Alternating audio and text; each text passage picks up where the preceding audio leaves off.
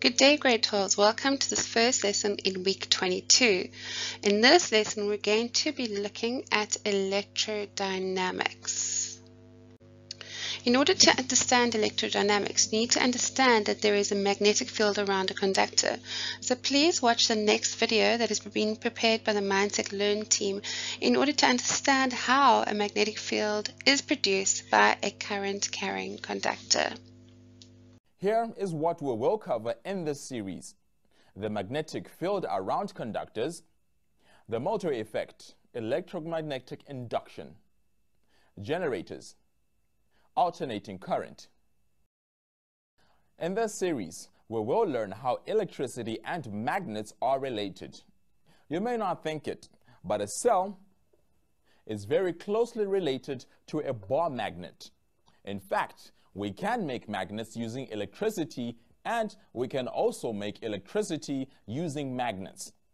First, let's look at what we know about magnets.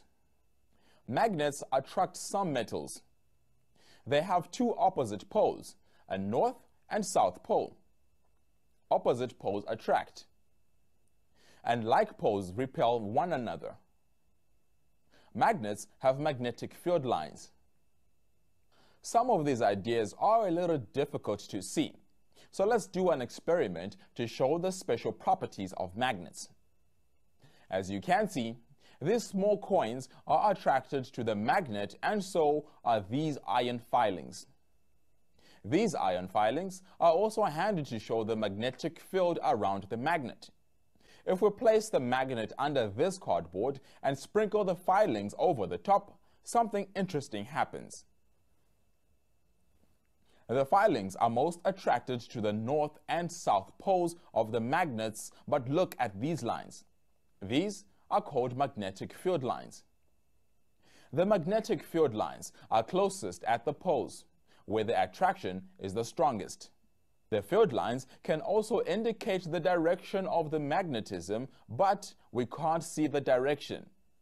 To show this, we use one of these. The needle inside lines up with the magnetic field and shows us the direction as being from north to south. So far, so good. That was a quick recap of magnetism. Now, can we make a magnet of our own? Yes. To make an electromagnet, we use a cell or battery, wire, a nail to wrap the wire around. Here is an electromagnet I prepared earlier. When I attach the wires to the battery, look, the nail is now magnetic and attracts the coin. If I detach the wires, the coin drops. To find out how this works, let's look at the magnetism when current flows through one wire on its own. When this wire conducts electricity from the red, positive terminal to the black, negative terminal, a magnetic field is created. Let's use our tiny compasses to see the field. When I switch the current on at the power supply, we can see that there is a field around the wire. It seems to make a circle around the wire. We can even use our right hand to predict which way the field will flow. If we show the direction of conventional current, positive to negative, using my thumb and then use my fingers to wrap around the conductor, they will show the direction of the magnetic field. Let's see if we can predict the direction of the magnetic field around this wire.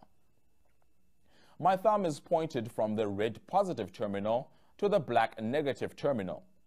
When I switch the power on, the compasses move in the same direction as my fingers. Loved those compasses. That is quite difficult to draw on paper, so we can represent the direction of the current using a dot. If the current is headed away from us, we use a cross. When we use a dot, the current is coming towards us, like this. Try to draw these with me and practice drawing the field around the wires in the pictures. Can you see? When there is a dot, the field flows anti-clockwise. Now, let's look at a coil of wire, like this. It has many individual wires, just like the electromagnet we saw earlier. We call a coil of conducting wire a solenoid. An electromagnet is simply a solenoid with current flowing in the wire. We can use the iron filings to see the field lines. When we switch the current on, the filings move. We can see the field lines surrounding the individual wires, but look at the middle. Notice how they all seem to be aligned. Let's draw the current going up out of the surface and going back into the surface using dots and crosses. Here is the same coil, drawn using the dots and crosses. See if you can draw the magnetic field around each one. When we draw them, do you notice anything about the field lines in the middle of the coil? The field lines all seem to be pointing in the same direction. Let's test it using the small compasses. When we switch on the current, notice how all the compasses point in the same direction inside the coil. We were right. Remember, earlier in the lesson, we say that magnetic fields move from north to south. The part of the solenoid where the field comes out is the north pole of our electromagnet. There is an easier way to find the north pole of a magnet. We can use our right-hand rule, but this time things change around. We use our fingers to show the direction of the current around the solenoid, and our thumbs become the direction of the field. One way to remember this rule is that the many fingers on your right hand represent the many wires in the solenoid.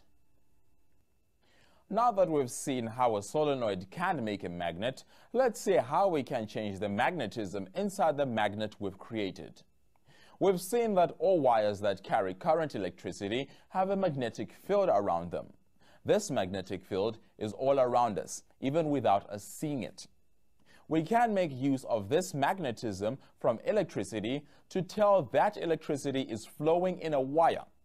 It can even tell us how much is flowing in the wire without connecting to it. Handymen and builders use this tool to tell where the electrical lines are in a wall. When electricity flows in a wall, the magnetism given off tells the sensor that it is not safe to drill a hole there. In hospitals, doctors use large electromagnets in scanners to produce images of the human body.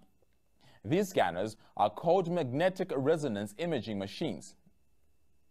Images produced by these MRI machines show doctors the inside of the human body without using harmful X-rays. This magnetism has caused some concern in other places where large amounts of electricity flow. Some people have asked questions about the safety of large volume electrical cables above people's houses and businesses. Some people believe that this magnetism has an effect on people and animals below the electrical lines. Scientists have been unable to show that there is any effect, but the concern remains.